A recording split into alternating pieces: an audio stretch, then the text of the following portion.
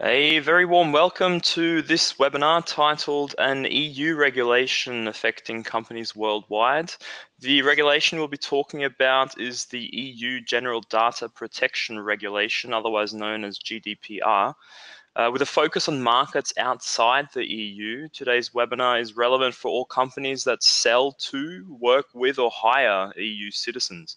My name is Danny, and I'll be assisting Florian in the background today. And before we get started, there's just a few things I want to make you aware of. The first is that you can join the conversation on our Twitter handles displayed on the screen at any time, also after the webinar.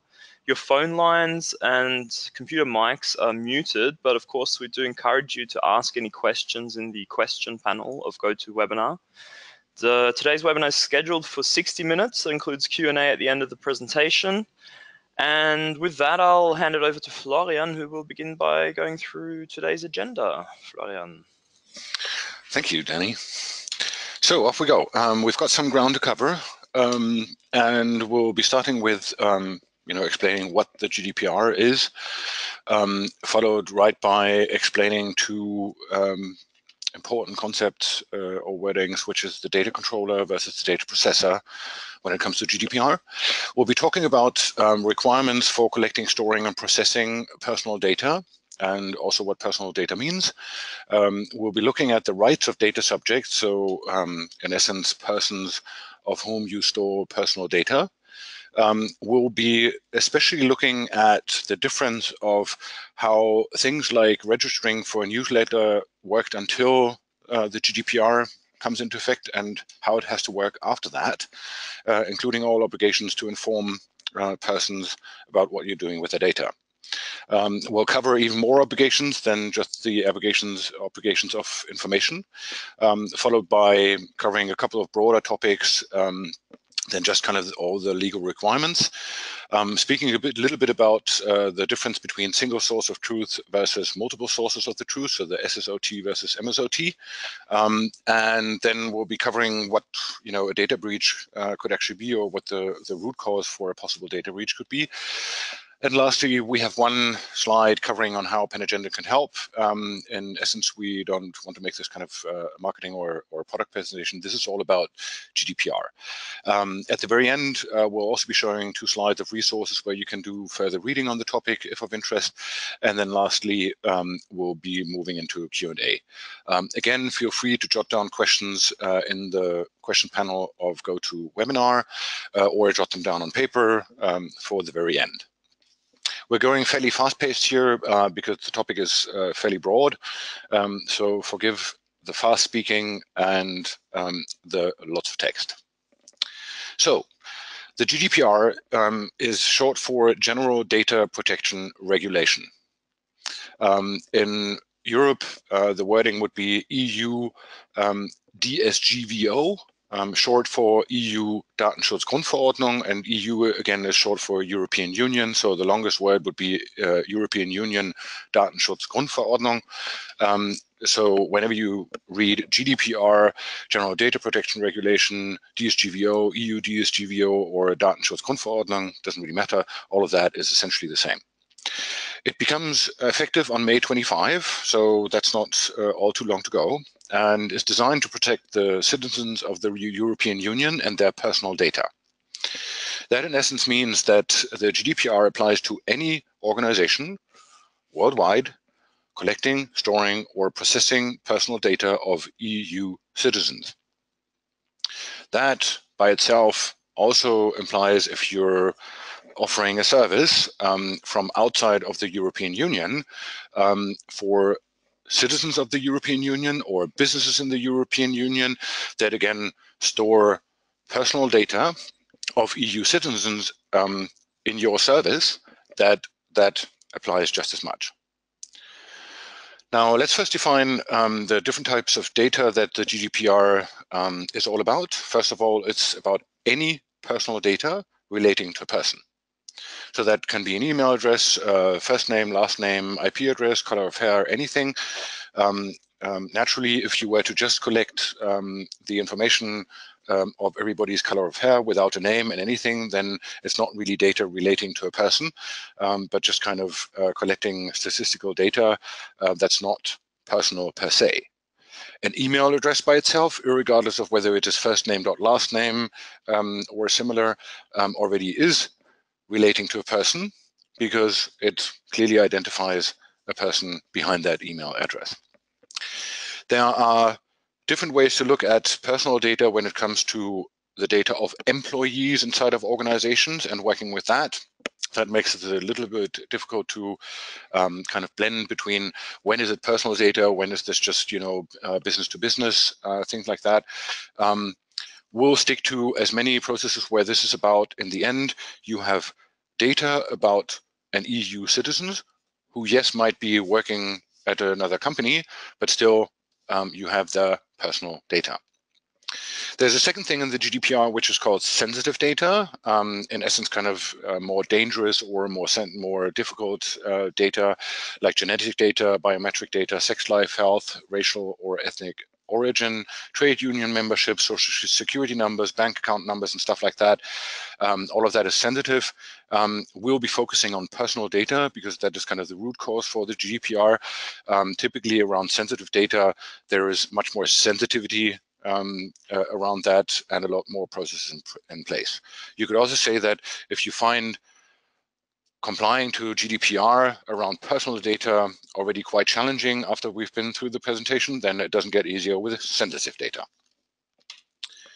Now, before we further move on, let me clearly state that I am not a lawyer. So the purpose of this session is to give you kind of the summary of the 84 paragraphs that the GDPR is comprised of. So it's got tons of pages, tons of text, and this is the 60-minute breakdown. We could have also tried and make this kind of the 10-minute breakdown. There are some very good visualizations on GDPR, but in all honesty, I started with those to understand the topic myself. And then it took me reading the entire legislation and understand it to actually make sense of the simplified version. So the 60-minute is the one that we're going for. The GDPR is far from easy. It depends on the type of data that we're talking about. We just talked about personal versus sensitive data, so we'll be focusing on personal. It depends on the type of organization that you are. So whether you're kind of a business or a bank or an insurance or a government part, and we'll be focusing on the business aspect of this. Typically, bank, insurance, government have it either a little bit harder on the bank and insurance side or a little bit easier on the government side. Also worth noting, other laws may extend or overrule GDPR. So as a very simple example, if a person would buy something from you, so you'd be Amazon, for example, you'd be selling them a product, then there's one particular right under GDPR where every person has the right to be forgotten. So a person could send you an email and say, I want to be forgotten and delete it from all data that you have about me, including archives and backups and anything. Now, from a legal perspective, you are required to document that purchase transaction for a number of years. And that overrules GDPR per se. So in that case, a person would not have the right to have their data deleted. However, if you have somebody registering for a newsletter and they want to be removed from that, then yes, most probably all companies have an unsubscribe process in place, but there's other very interesting things that happen as soon as GDPR comes in place. Next, GDPR may be different from country to country. However, it's important to note that countries cannot weaken the GDPR. They can make it stronger or kind of add to it. But they cannot say, some of the paragraphs aren't relevant to us, so we'll make stuff a lot easier in our country. There's one possible exception to this, which is the level of penalty as soon as stuff goes to court. Now, there's two things where things can go to court at some point in time that have fines attached to it. And one is if you do not comply with the responsibilities of the GDPR, and they are quite massive, which are independent of whether there's a data breach, data being lost, data being made public that should have stayed disclosed, that if you do not comply with the regulations of the GDPR, independent of a data breach, fines can be as high as 10 million euro or 2% of worldwide turnover. Whatever is higher of those two. So if 2% of worldwide turnover is higher, think of Apple, then most probably 2% hurts more than 10 million. And then in case there is a data breach, then fines can go up as high as 20 million euro or 4% of worldwide turnover. Before GDPR, typically fines in Germany would have been between 50,000 and 300,000 euros. Yes, with some exceptions, but that was typically kind of where fines would be, plus potentially up to 2 years of jail. 2 years of jail still apply in addition to GDPR in Germany after the GDPR will become effective. But as you can see, there's quite a massive difference between 300,000 and 10 million or 2% of worldwide turnover. So the responsibilities are of utmost importance. And it's not like you could look at this in the future like companies have often in the past and saying, well, as long as nothing happens and there's no data breach, then there's nothing to worry about. Then you still have to worry about fines of up to 10 million. I'll also turn this around into a lighter interpretation, which is I'm sure that if you do your very best to protect data and work properly with data, then you won't end up in court most probably with a fine of 10 million or 2% of worldwide turnover, but have lower fines first. But the moment that an authority will discover that you're not taking this seriously, then they'll most probably go for the higher end. Another thing to note is that the GDPR does not apply to exclusively personal or familial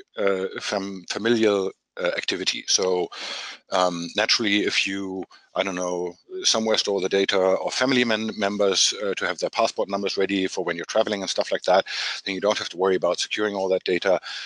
So as long as it's just about you in your kind of private life between private people, then GDPR does not apply. As soon as the GDPR becomes effective, every organization affected by it requires one or multiple data protection officers. Yes, every organization most probably has a data protection officer, although I'd be tempted to say that the larger ones most probably will have one. The smaller ones may not have one. Very small ones in Germany with less than 250 employees do not necessarily need one. However, I would by all means recommend them to have one because they still have to meet the obligations of the GDPR. And it's very difficult to meet them if you don't have somebody who takes care of all those topics. Also, GDPR requires one or multiple people to be responsible for personal data. Now, that sounds silly. You could say, well, that's what the data protection officer kind of is all about. But later on, you will see that if somebody registers for a newsletter with your company, that you have to communicate to them who is going to handle and work with that data. So, and that most probably isn't the data protection officer. One more thing, once again, sorry for all the text. What you can see here is the picture of a great infographic that is linked to in the resource section. You will get this presentation at the very end by email. So you can then look that infographic up by yourself. It's just very, very hard to condense all the legal stuff into just pictures without kind of losing the important stuff. And I've read quite some legal stuff in my life. The GDPR is actually fairly okay to read, not really difficult. It is extremely precise, so every single word you might want to leave out makes a difference. But it's one of those legal texts where you don't have to read a sentence 20 times to actually grasp what it's trying to say. So they are leading by example of what companies have to do by themselves, which we'll get to in a minute. Now, two further important things about the GDPR are the differentiation between the so-called data controller and the data processor. The controller is the legal person or corporate body that determines the purposes and means of the processing of personal data. That just means you collect data for sending out a newsletter, like email addresses, and it's your organization that then determines this is collected for sending a newsletter, so the purpose, and then the means, for essentially informing prospects, customers, business relationships with certain topics. The processor, on the other hand, is the legal person or the corporate body that processes the personal data on behalf of the controller. So once you've gotten people to register for a newsletter, where the controller could be, for example, the marketing department or someone in the marketing department, the processor in the end could also be the marketing department in sending it out, but it could also be a person that is just in charge of once a month taking those email lists and uploading them somewhere else. Where this becomes much more important is when you look at cloud services. In a cloud situation, the data controller is kind of your organization or employees in your organization because they determine the purpose and the means of the processing. And the processor is in essence the cloud provider, but only if the data is properly encrypted in that service. So as a simple example, you move to IBM Cloud or Microsoft Cloud all your data. If overstretching, nobody at Microsoft or IBM can ever read any of the emails, any of the data, because it's encrypted and only you have the key to that data. Then Microsoft or IBM would be the data processor and you would be the controller. The moment that that data would be readable by all means to IBM or Microsoft, even if it were, just be in part, then those cloud providers would also take in part the role of the data controller. Now, the other important thing here is that the data processor must be GDPR compliant too. So if you have anything in the cloud already, are thinking about moving to the cloud, make sure that any of the third parties that you work with, which could be the big names like IBM and Microsoft, or it could be Salesforce, MailChimp, Hootsuite, I'm not trying to say those aren't big names, Facebook, LinkedIn, whatever, that you share data with, you as an organization have the obligation to make sure that all these third parties are GDPR compliant. It's not their problem alone. You can't just say if they aren't, then it's their problem. It is your obligation under the GDPR to make sure that every service inside the EU, outside of your organization, outside of the EU, is GDPR compliant. And that's massive. Now, if you wonder which organizations are GDPR compliant, then, for example, in the United States, there's something that's provided by the Department of Commerce, where you can look up companies certified for the so-called European Union Privacy Shield. I'll be sharing the link later in the resource section, where you can then see is whatever organization you share data with that is from European citizens, is that registered for the EU Privacy Shield. Many of those companies, pretty much all of the above that I noted here, have their own blogs also on GDPR and are stating whether they are ready, when they are ready, and similar things. Now, moving on, when you're thinking about processing, collecting, storing personal data, it must be for specified, explicit, and legitimate purposes. And that sounds silly by means of, well, hasn't that always been the case? This will become much more concrete on the following pages, where we're talking about the obligations that every organization has when collecting personal data from EU citizens.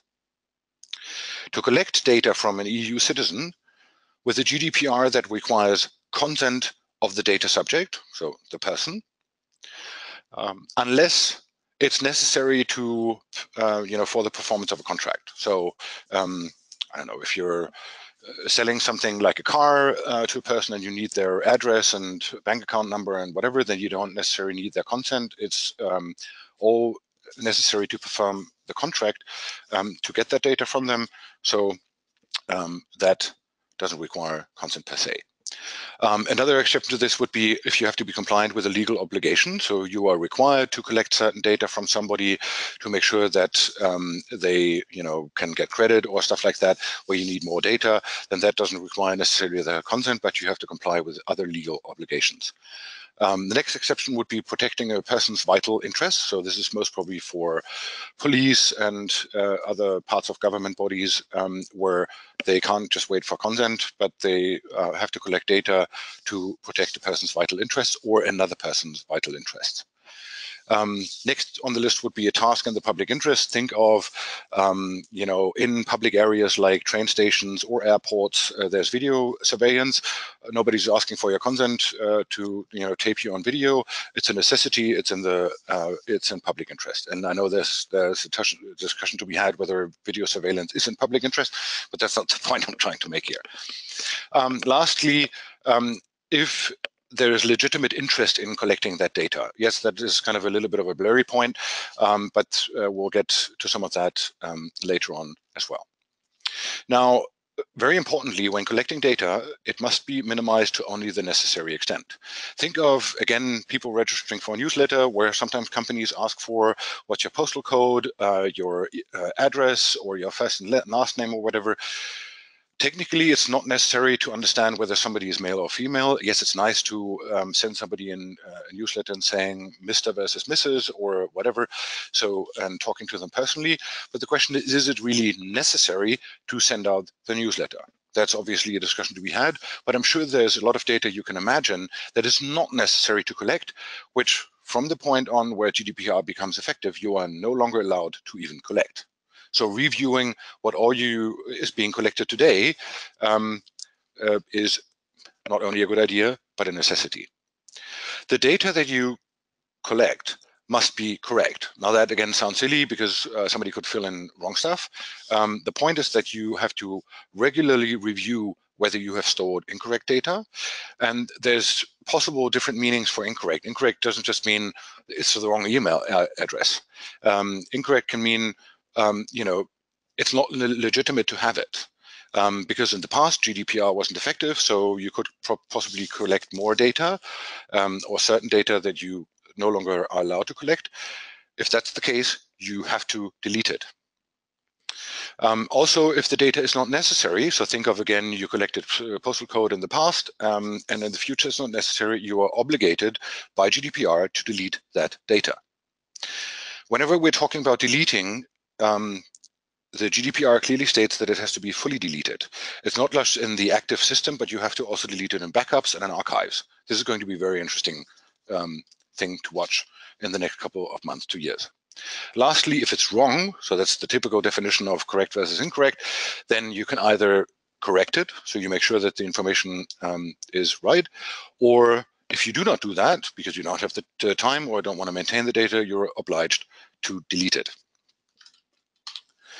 Moving on, as soon as the GDPR becomes effective, all EU citizens have the following rights. First of all, they have the right that their data is processed only after they have given consent. And giving consent has to be freely given, specific, informed, and unambiguous. That means you can no longer have a registration form for a newsletter that has opt-in already checked. It has to be explicitly given by that person, so that's important there. It has to be informed, and we'll get to that on the next slide, where there's a ton of stuff that you have to inform people about, even when they just register for a newsletter. As a side note here, I'm just using the example of registering for a newsletter because it's easy to understand. That doesn't mean if you don't have processes touching personal data, around registering for newsletters, that it doesn't apply for you. It applies even more around other processes than it does for that. Every EU citizen also has the right of information, meaning that you could then write an email to Facebook and ask them, what data do you store about me and where, and what do you do with that data? We'll get to details on the next slide. Now, some organizations will argue you could do that already today, yesterday, so even before the GDPR becomes effective. There is an elephant in the room here, which is until the GDPR becomes effective, every company can choose to some extent how they treat the personal data and which of the processes they would tell a person of where they store information. From the moment that the GDPR becomes effective by law, they have to kind of tell the person where all personal information lives about that person. And I'm fairly certain that in every large organization, personal data doesn't just live in the systems where you store them in the first place, like a central system like SAP or a SQL database or a CRM or whatever, but data leaves those systems by email, forwarding, downloading, spreading it on local machines or whatever, and that's the big elephant in the room here. The next right is the right of rectification, so you can write an email to a company saying, I want my data to be corrected. The next one is the right of erasure, also very often talked about as the right to be forgotten. So you can write an email to Twitter or Facebook and say, I want to be forgotten. That is different from just deleting your profile. It means that Facebook and Twitter then have to fully erase any knowledge of you as an identifiable person from all their storage. All. And that's massive. And I do think that there's a big risk that that is taken too lightly.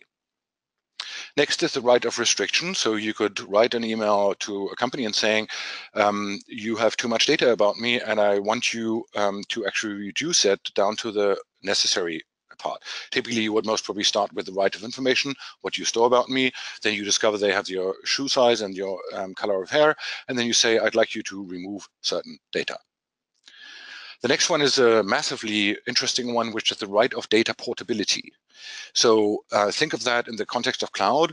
When you subscribe to a service like Facebook or whatever, at some point you could not just say delete me, but you could say I want all my data to then transport it to a different service. That could also apply for other stuff. That does not mean that when you export, I don't know, all your email from Microsoft and would want to import it into an IBM cloud, that they will have to support the same format. But that means that you have to have the ability to take all your data to then give it to someone else and see how that best works in actually importing it. The next is the right of objection. So rather than saying I want myself deleted, you could say I object to you actually having my data or that amount of data, not yet taking any action. So it's kind of just making sure that you have all the options from just getting information to being deleted and everything in between. The last one is also an interesting one, which is the right not to be subject to exclusively automated decision making. That just means that the moment that you share your personal data, whether through consent or because of performing a contract or whatever, that in the end, a machine, a computer, may not make an automatic decision on the data submitted. That still means that a machine could make a recommendation and a human being would then review it and say, yeah, I'm okay with what the machine said, but it is not allowed that any machine in any particular context just makes an automatic decision, like I don't know, firing people based on measurements or similar things. Further on, let's stick with this example of registering for a newsletter. So in the past, you would register for a newsletter. In some cases, when registering for a newsletter, so having this box where you enter your email address, it may link to a page where it tells you stuff about how the company handles privacy, data privacy and stuff. But typically you would enter your email address and then you would say, thank you for registering for our newsletter. That's what you would get. Or in a contract, there would be this, we need your email address and we'll make sure that we store it safely. Now, what happens when the GDPR comes into place is that you have to communicate in concise, transparent, intelligible, and easily accessible form, using clear and plain language, what you're doing with that data and a ton more. And that's what we're covering on the next slide, and it's mind-boggling. Whenever I look at all these requirements, my head is screaming and wants to say, it can't really be that difficult, it can't really be that much. As a private or as a citizen of the EU, I think this is massive and great in protecting my own interests. As in a similar role or a different role, like being the CEO of Panagenda, it's a pain. But there's very little, if any, room to make this any easier and say, I only think it's relevant if there's a data breach or I don't know, whatever. So I can imagine that this is difficult for you, but it's been difficult for me like for the past 3-4 weeks where I've spent a ton of time to go through all of this. Now, when you collect personal data, you have to inform the person that you collect this data from about the name and contact details of the responsible person / entity. I don't think entity is really valid here. So it's not enough that if you were to register for a Panagenda newsletter that we would say, you can contact Panagenda, here's the address and the phone number, and then when you call, you get the receptionist and then want to exercise your right to be forgotten. The receptionist most probably can't really do anything with that request. So you have to have a person that is responsible for the data that is being collected. You have to tell the person the contact details of the data protection officer. Again, you can't just take the receptionist or whatever, but you specifically have to make clear to the person, here's how you can contact the data protection officer. Next, you have to communicate the purpose of the data processing and its legal basis. The purpose of the data processing would usually be any paragraph in Article 6. I'm specifically referring to that because when I first was wondering, so how would you communicate the legal basis of collecting an email address for a newsletter? That is very simple. In Article 6, there's one provision, which is 1A, that says you're okay to collect that data if a person freely agrees to have you process that data. So the legal basis for newsletter email registrations would be Article 6, 1A. Just to pick a second paragraph from this article, 1F, that would be collecting the data because there's a legitimate interest. Then you have to communicate to the person what the legitimate interest is. That is pursued by the controller or by a third party. In a similar sense, you would have to communicate if the reason is for performance of a contract. So that you have to make clear what the reason is for why you're collecting that data, and what the purpose is, also describing what you're going to do with it. We are going to send newsletters. The next, you have to communicate the recipients or categories of recipients. To make that more clear, the recipient could be one or multiple people, but it could also be the HR department or the marketing department, something like that as the category. And you have to suddenly communicate that to that. So I just filled in, I'd like to register for the newsletter, here's my email address, and then you have to tell me all this and a bunch more. The next thing that you have to clearly state is if you intend to transfer personal data to a third country or international organization. So registering for a newsletter with Pen Agenda, we use MailChimp services, which is registered under the EU Privacy Shield, but we have to make clear that we intend to transfer the personal data to a third country because MailChimp operates in the United States. Then you have to communicate for what period you will store that personal data, or if that is not possible because there's no known best before date, like a newsletter was go until somebody subscribes, then you have to explain what the criteria is to determine that period. The next thing that you have to make clear is that it is the person's right to lodge a complaint with the supervisory authority, which is typically inside of the European Union. That on its own is massive. I'm very excited to see what ways of communications organizations choose latest May 25 when you register for a newsletter. And what you can't do, given the precise and clear language or whatever that we saw at the previous slide, is you can't just hide that in the general terms and conditions. So you can't just link to one page that is 8 miles long and somewhere on page 7 it says, well, this is what we're all obliged to tell you. But you have to make this easy to access, easy to understand, and as concise as we're listing it here. Moving on. And yes, sorry, this is a ton of text. I'll just be picking the most important stuff. You have to tell them that they have the right from the controller to access their information, to have it corrected, to have it deleted, and to also restrict the processing, all of what we learned earlier as being the rights of EU citizens. This very much reminds me when flying from Europe to the United States, and you have to fill in the form, have you ever convicted a crime? The same exists if you travel from the US and into the European Union. And you often ask yourself, so why on earth do I actually have to tell who would say, yes, I've convicted a crime? Well, most probably no one. The point of this is that in case you have convicted a crime and somebody detects it, and they can then tell you that you actually didn't tell them the truth, is that you just committed 2 crimes. So that makes prosecution much more secure on that end, and you're, by complying to these obligations towards the data subject, you are implicitly also making it clear that you understand what your own obligations are. So it's no longer like, if nobody sues us, then we'll just wait until something happens, or if there's no data breach. But you are telling everybody who will register for your services or stuff like that, that you are complying with those laws. The next one is where the processing is based on freely given consent, and there's more to this. I've tried to kind of streamline this. You have to tell them that they have the right to withdraw. Again, you have to tell them all that explicitly. So as much as this is clear to me and you, and we could all agree, once you've read this, well, wouldn't this be enough? No. When people register for a newsletter, you have to tell them all this.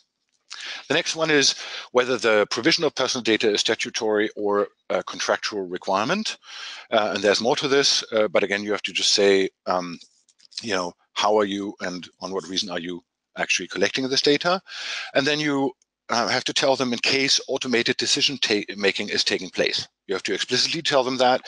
And that also means that in case you are using automated decision making, what logic is involved, what the significance of that logic is, and what possible consequences of that particular logic is. And there's a blurring topic here, which in many cases when collecting personal data, some of that data is used by a machine to then determine, we'll forward it either to team A or to team B. That by itself is automated decision making. It isn't necessarily profiling per se, but it is a way of decision making. Further on, obligations of data collectors. So this again distinguishes between someone offering a cloud service, provided they use proper encryption and stuff. There's more obligations for an organization that collects personal data. First of all, they have to inform all recipients with which personal data was shared of corrected or deleted personal data. So someone approaches the organization, says, I want to exercise my right to be forgotten. I want you to delete anything you have about me. You have to then delete all the data about that person, unless there's reason not to do so. But if you have to delete that data, you have to do it internally across archives, backups, the entire systems.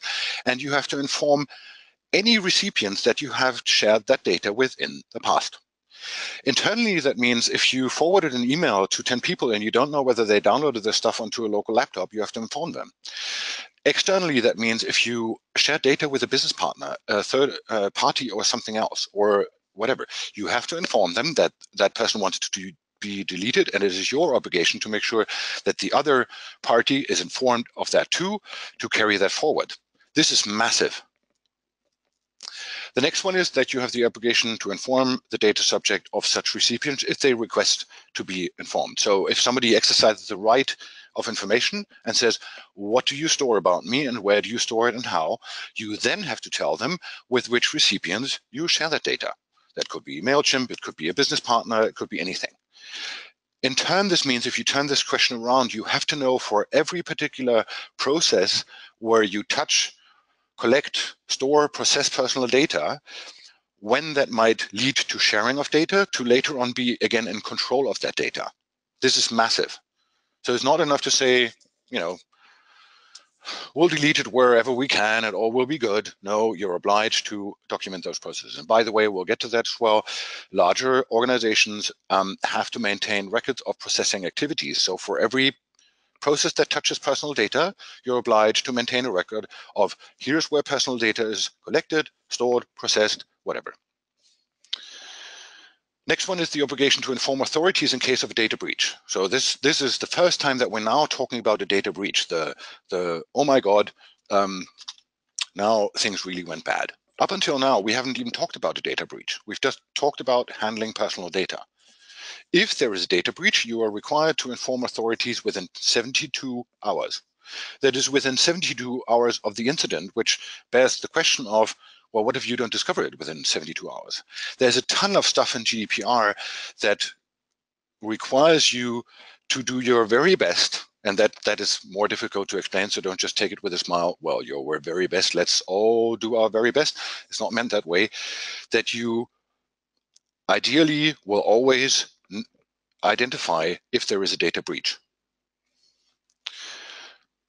Next, in general, and that comes naturally, you have to ensure the security of personal data. We've all been there in the past that, yes, we don't take personal data lightly. First of all, the scope of personal data to me is broader in the GDPR, because I would have always said, well, personal data, really, that's, I don't know, if I have the birth date or stuff like that. No, it's any data relating to a person.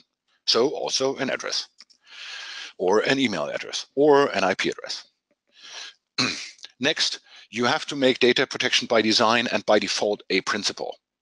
Those are things like don't have opt-in checked. That comes through the other stuff we talked about already, but there's a fundamental section in GDPR saying you have to implement data protection by design and by default. Data has to be protected by default and not optionally or only if people read the fine print or only if nobody complains. No, this is a default obligation. We've talked about the maintaining records of processing activities.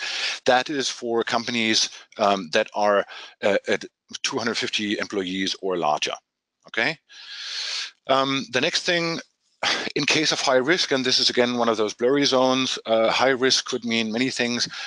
It's obviously a difference if you lose the personal data of one person versus 1,000. I'm not trying to take anybody's data lightly, but the amount of data makes a difference.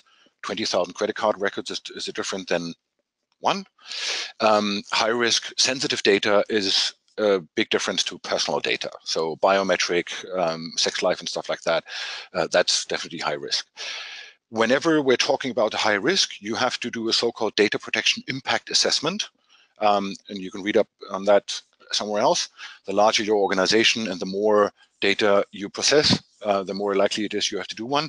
And you also have to do a prior consultation with authorities from the European Union. The next thing that you're required to have is codes of conduct. So how do you actually approach personal data independent of maintaining records of processing? Just in general, putting codes of conduct in place, and you have to monitor them. So you can't just write them down and say, well, this is it, cool, done it. But you have to make sure that they are constantly applied.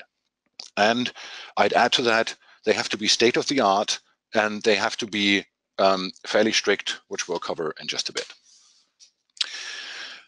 Now, the next thing, and I'm just repeating this here, again, don't forget the having to inform authorities in case of a data leak. Don't take that one lightly as well. This is the 20 million thing.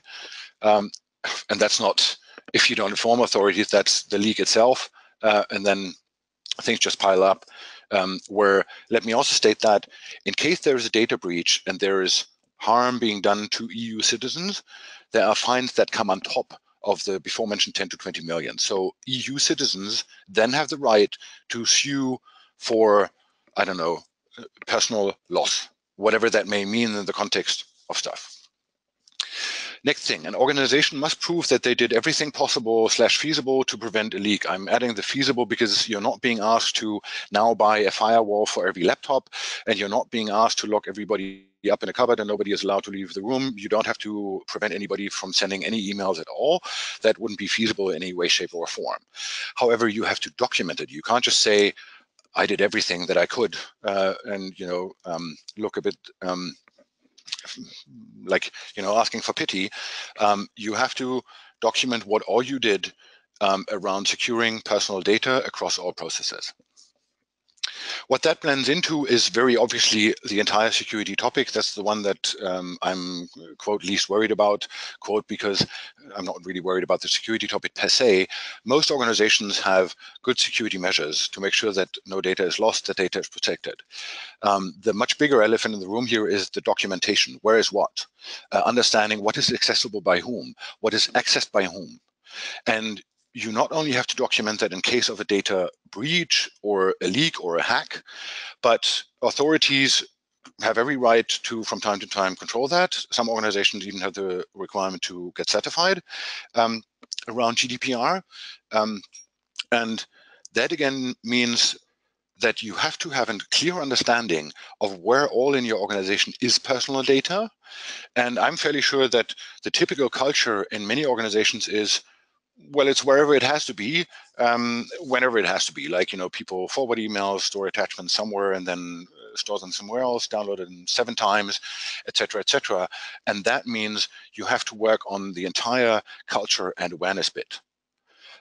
Emotionally, I'm tempted as Penagenda to say from tomorrow on, let's prevent people from attaching files to emails, because that would fix one of these issues.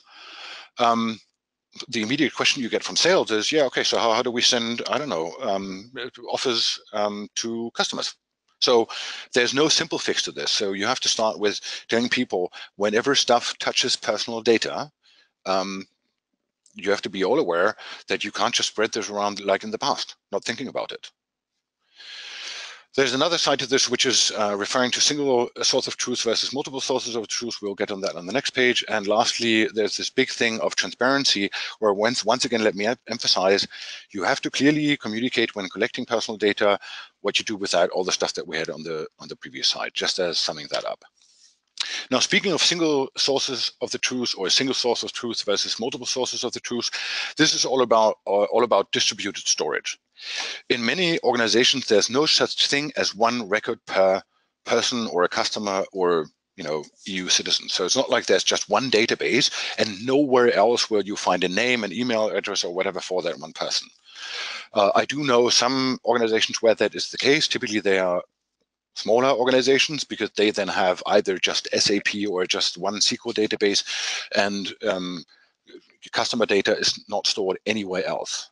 In larger organizations, reality has it that you have the same person in the CRM, you have it stored across mail files, you have it stored in Excel sheets, you have it stored, I don't know, wherever else, so in many different places, which typically are the multiple sources of truth. So customer data is stored in many places. What is a good rule of thumb is to think in implementing something that kind of bequeaths single source of truth down to multiple sources of truth. So think of it this way. There's one system in which you have customer data. It could be SAP, could be a SQL database, could be a notes database, and only there is where customer data lives. If it also lives in an Excel sheet, it needs to be synchronized on a regular basis. So in that sense, when you at some point have to delete customer name, that you can then make sure that that deletion will replicate kind of into all other sources. And yes, I understand this is difficult, but I'm still trying to spell this out here because it's something that we talk a lot about with customers, where they're saying we have to actually change our current multiple sources of truth into this. There's a single source of truth and blend all processes into that. The much bigger elephant around distributed storage is not so much where is that one customer data to be able to delete it or correct it, but it is stuff like screenshots, it's attachments, it's exported data, it's printing. So whenever anybody in a database creates a screenshot of the list of customers, attaches it to an email, you've just lost control to be later on able to delete that data, to correct that data, or do whatever is required from the data subject. The same goes for forwarding emails, copying documents. Easy in a notes database. You copy a document from the mail database into the CRM, and immediately you've got 2 copies of the same attachments, the same personal data. That goes even further when you think about storing attachments in SharePoint, connections, email, network drives, local machines. I think we've all been there, that somebody applies for a job in your organization. It's sent to one central system. Could be Connexa, could be a mailbox, could be anything. And from there, somebody in HR forwards that application to 4 people in the organization asking, how about this? If you're lucky, they just send a link. And so you just have one single source of truth where all the application data is only in that database. I strongly believe that there's lots of organizations that would just forward this by email at some point during the process. Now you forward it to 4 people, those 4 again forwarded to another 2, and you've just lost full control of the personal data of an applicant. That goes even further when people download and store on network drive or local machines. Now, let's also take a quick look at what possible data breaches are anyway. And in most cases, people think in a hack or an attack. That's one thing. But the other thing is just mere sharing of information. I think before the GDPR becomes effective, how often would we just take an Excel sheet with customer data in it and share it with, I don't know, a business partner because we jointly work on fulfilling a contract? Or we would share it between countries because, there's Penagent Germany and there's Penagent Inc. as one particular example. Don't take this as Penagent taking any of this lightly. I'm illustrating things, how things could be or might have been. Yes, we're struggling with some of this too, but we're heavily working on it. And believe me, we're in the best process of getting this GDPR thing done for Penagent as well. The next thing is insufficient protection of information. So, think of you have a roller desk on your desk, a roller desk with customer data. So now we're not talking digital information, we're talking printed customer data on paper cards. Or you have a filer in which you store customer data in printed source, and you store it in a cupboard right behind you without any locks. Depends obviously on the personal information, but it's insufficiently protected. Again, you have to make clear in case of a data breach or when being audited that you are taking all possible measures across all processes and pieces of information that you sufficiently protect them. The next one is transporting information without sufficient protection. This is a great example because one of the questions that often pops up is, do I now have to encrypt all email communication with all parties that I communicate with? In my opinion, that would be great, but as difficult as it is to say, it's not necessarily state of the art. State of the art meaning it's not like everybody does it. So company to company communication between 2 organizations that don't belong to a larger organization typically is Well, I send email and it's sent to a provider, and the provider again sends it somewhere else, and that's typically not encrypted. As long as that isn't state of the art kind of, or what you would call it, then you don't necessarily have to do that, but you should think about it. Exchanging information with third parties or across country borders or stuff like that, that would perfectly be an example where you should review whether you're doing the best to actually protect the data. Simple things like losing a USB stick. So, without it being properly protected. And most organizations, the larger ones I know of, you can't even use a USB stick, except for a few people. Those need to be documented. Or as soon as you use a USB stick, it's automatically encrypted. Two solutions. If you're amongst the third ones, and until recently we've been the same at Penagender, you could just stick a USB stick anywhere and it would be protected. That's not really properly handling such information. The next thing would be less of a loss of a laptop or a mobile phone. We all know that there's the statistic 1 out of 5 mobile phones gets lost. And whether that applies to you, there's still a high amount of number of mobile phones that do get lost. And if they're not sufficiently protected, bad.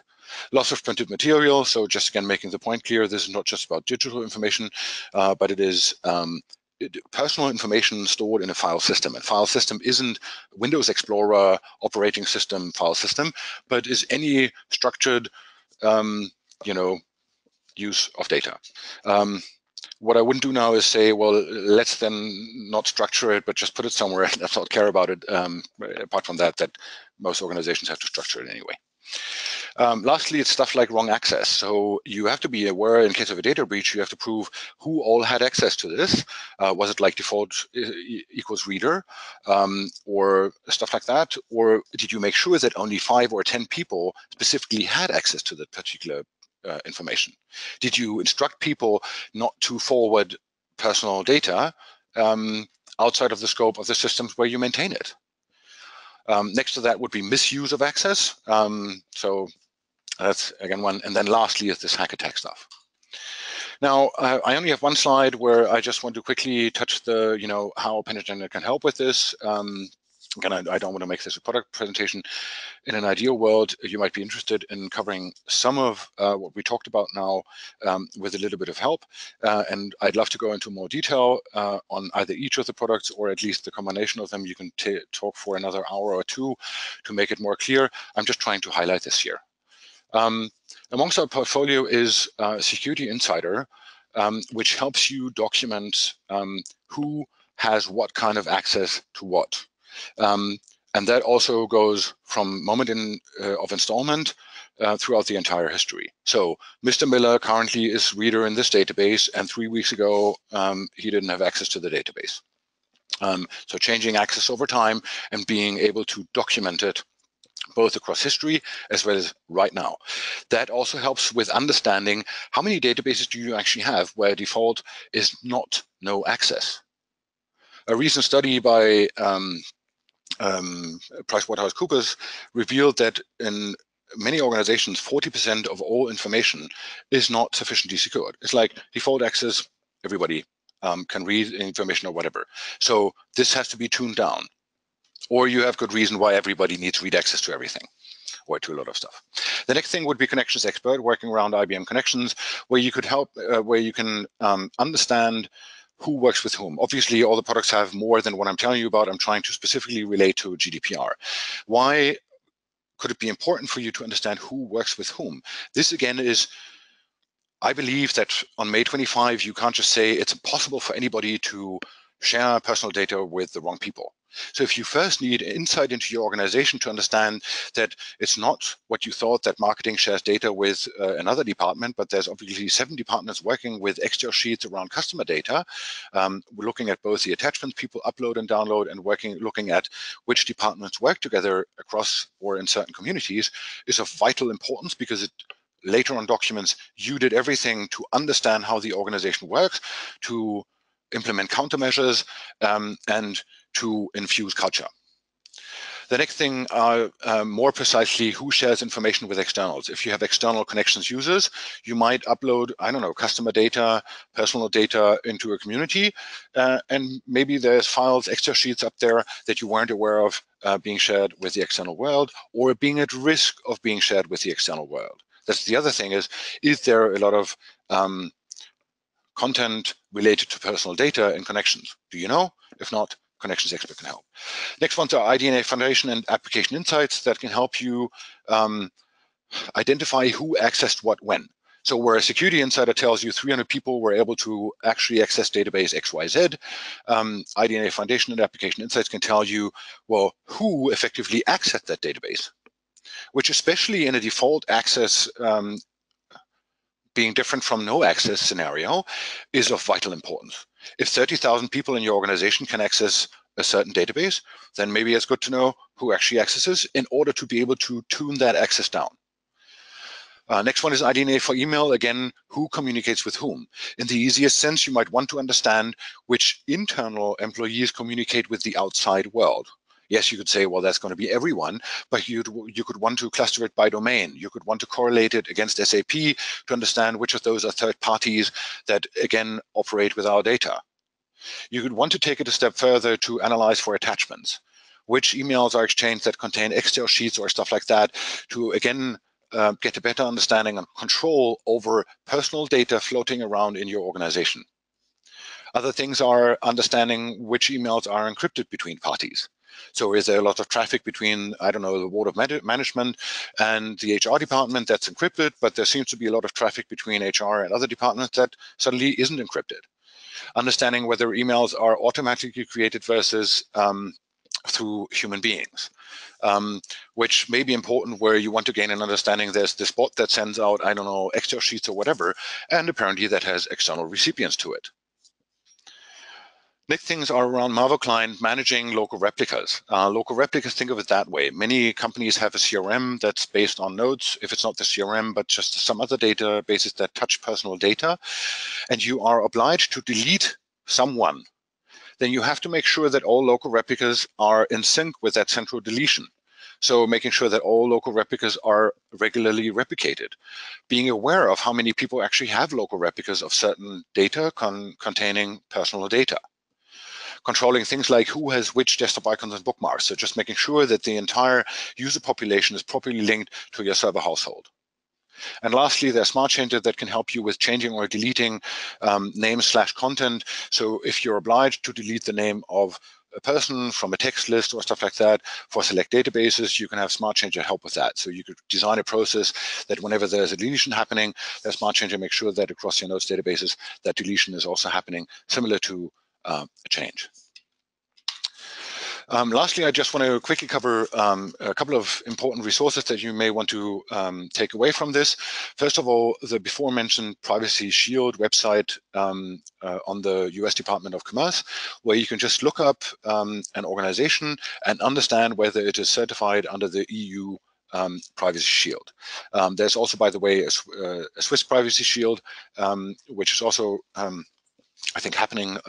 I wasn't even aware until doing the search today about the Swiss Privacy Shield, in all honesty. So another quite exciting thing here. You will notice that those companies can either be certified for HR data and or non-HR data. IBM, Microsoft, Salesforce, and a lot are all certified for pretty much non-HR data. That sounds silly at first because you could argue first name, last name is, you know, HR data, or maybe even the department name and stuff like that. Now we're talking about stuff like, I don't know, account number to, you know, make sure you get your salary or birth date, age, sex, stuff like that. That is typically HR data, and that's where they make a big difference. Also, for the most part, when you read up on Microsoft or IBM's website, in the majority of cases, they claim to be the so-called data processor, as we learned earlier, when it comes to their cloud services. Quite obviously, they're just as much a data controller, at least IBM in Germany and Microsoft in Germany. So the entities in European countries are also data controllers. That being said, and by the way, one of the companies that I mentioned, Facebook earlier, Salesforce, MailChimp, all of them you can find there. The one that you don't find there is Hootsuite, and that's because it's Canadian. So don't expect it on the website of the US Department of Commerce. So if you don't find it there, it may very well be that you're looking at a third party that you work with, and it's not based out of the United States, then you may have to look at different sources for different countries. And not all countries may have an agreement with the EU. I know the US has, Canada, there's infrastructure in place, not necessarily every country in the world. Next one is my personal favorite. I pretty much read up all the text on this website, gdprinfo.eu, which contains all the 84 articles. Every article also has other text behind it that explains stuff differently, what the lawmakers kind of thought when creating that, and what certain things mean in more detail. So it's like 84 paragraphs and doubling them out with all the explanations. Here you have this really great infographic that I'm specifically not giving out in a readable form here because, well, I would have asked for permission. But when you click on that, then you can actually look at that one particular infographic, which is great once you've understood pretty much everything that I just talked about now. In the beginning, I hoped I could do a presentation just with this one slide and then just explain images, like, and say this is easy. But then I was looking at some of the stuff and went like, well, how's that and what comes in? So I had to read through all the stuff and compile the 60 minutes. Lastly, one more from the European Union itself on GDPR, one more resource. That's pretty much it. So I'd be opening up for questions. Thank you for being with us today. We would love to hear from you in case you want to carry the subject further or have any questions, which you can either ask now or at any time after the session. Thank you very much, Florian, for all the information. It was a lot of information that you need probably a little time to absorb. There is, though, one thing that I'd like to clarify, that the EU GDPR is in fact an EU regulation, and each EU member state has its own laws. That means that not necessarily all the information that you heard today is applicable to each and every EU country. For example, the exception for records processing activities for organizations with fewer than 250 employees is in fact relevant to Germany under the BDSG, that's the Federal Data Protection Act, but not, for example, Austria under the DSG, which is the Data Protection Act. In Austria, that means records for processing activities is always required in the case of an inspection. So with that, despite the detailed information you received today, it's still a very complex subject, and we still recommend that you seek legal advice should you feel that you need it. Right, so we'll jump into some Q&A. We've got a number of great questions, some of which are similar to one another, so I've tried to combine them to cover as many as possible. If you have any more, though, by all means, keep them coming. I'm keeping an eye on the question panel. The first question I'd be happy to cover, the question was, what if I am a US company employing an EU citizen? Do all these rules apply to me? Now, this is something that we cannot stress enough. The short answer is yes, but if I quote the wording in the GDPR regulation, it says, it, referring to the GDPR, applies to all companies processing the personal data of data subjects residing in the European Union, regardless of the company's location, end quote. That means all companies that sell to, work with, hire, etc., any EU citizen. It's a good question because from what we've gathered, it's not yet commonly publicized in countries outside the EU, for example, the US. So make sure that you share this webinar with any and all relevant colleagues. And of course, if they have questions, then they can also ask them directly per email. No, you didn't want to make it a product webinar, Florian, but the interest seems to be there, as the following questions are Panagenda product based, so I'll let you answer those.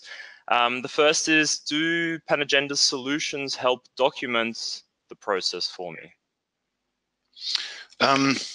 I'd say so. Very frankly put, the process per se we don't document. So think of it this way: where Security Insider will tell you the person has this particular access, how that access came about as part of the overall process wouldn't be documented. But the change of access or the grant of access or the disgrant of access, that naturally would be documented over time. And the same applies to other products. So the human process part, naturally the products per se don't document. What they all do is they collect and aggregate or store all the necessary data in order to answer the relevant questions around GDPR as to who has access to what, when did that person have that access or no longer have it, who shared information with whom, and similar things. So I would say, depending on how you understand the word process, I would say yes and no.